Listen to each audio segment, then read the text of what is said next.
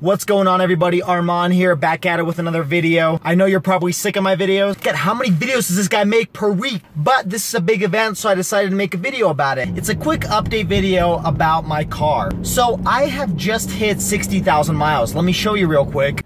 So as you can see, I'm at 60,100 miles.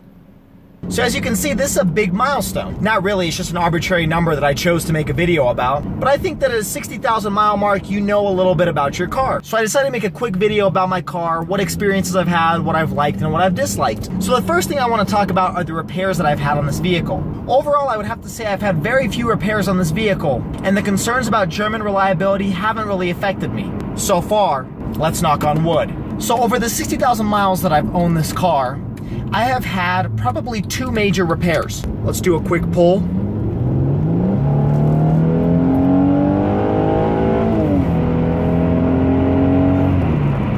I still love that. I still love that. It's so much fun. So much fun. So the first one you don't know about because I didn't make YouTube videos back then. But the first real issue that I had with this car was the seat, specifically the driver's seat, started forming a hole around one of the seams, and I'll show you the seat right now.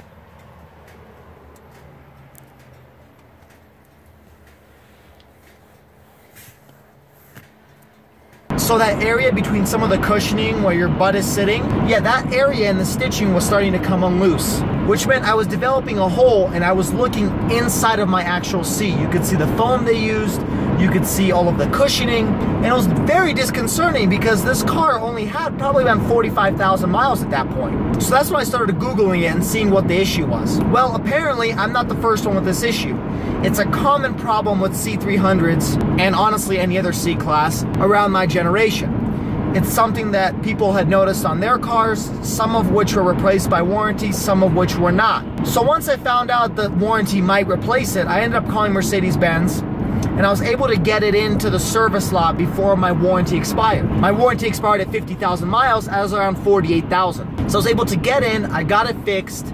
My car went over 50,000 miles before they got the seat in, but they still counted it, which was nice for Mercedes to do. Not every manufacturer would do that, or maybe they legally have to, I don't know. But I was able to replace my seat for a brand new one with no charge towards me. That's kind of disconcerting though, because this car only had 48,000 miles and its seat was coming apart, which made me think whether the passenger seat is gonna have the same issue down the line. That was the first real issue I had with this automobile, but I didn't worry too much about it because warranty replaced it. The second issue is something you've probably seen a video about, and I made this a few months ago.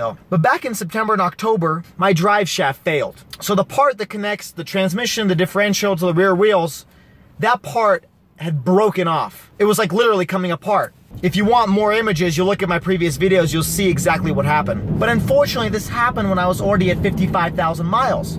So warranty wasn't going to replace it. This was an out-of-pocket expense that I did not expect to have. So I had a buddy of mine who's a mechanic look into it, and he was able to fix it for me for a lot cheaper, but it was a very expensive part to fix. Now, the first issue with the seat, I can blame Mercedes-Benz because I don't sit with chains in my pockets. I don't have knives in my back pockets. I just sit like a normal person. So the first issue, I will blame Mercedes solely for not engineering their seats well enough to handle the use of 45,000 miles. The second issue with the drive shaft, I might be able to blame myself.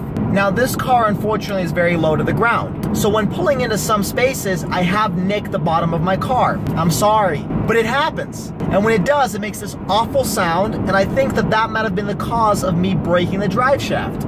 You could argue and say Mercedes should have designed that when they were creating the car, but it is partially my fault. Overall, those are the two biggest repairs I've had. Other than having a windshield wiper mechanism break, that really could have just been the cause of changing the windshield, or the heavy snow we get in Utah. I haven't really had any other issues with this car. I've replaced the tires a few times, but some of the big repairs like engine, transmission, differential, haven't been touched. I go in every 10,000 miles for my service, and I typically don't pay any more than the service itself because I don't usually have major issues. I haven't replaced the brakes yet. I haven't replaced the transmission oil, and that's not because I'm careless, it's because it doesn't have to be changed yet. I ask at every single service I go into whether that's something that I should look into right now, and they tell me it's not necessary until we check it the next time. So I'm going in for my next oil change in the next few days, and I'll have to see what issues I have with my car. I'll keep you guys updated, but overall I've had a very good experience with the Mercedes C300. Thankfully, I haven't had very many issues with my reliability, and the cost of service hasn't been too bad. So for 60,000 miles, I'm pretty satisfied with this vehicle.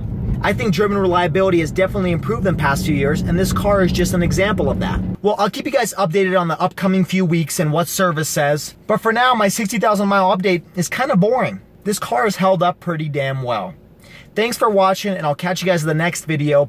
Please like, subscribe, and share if you enjoyed the content. And if you have any questions about my Mercedes C300, let me know and I'd be happy to answer them.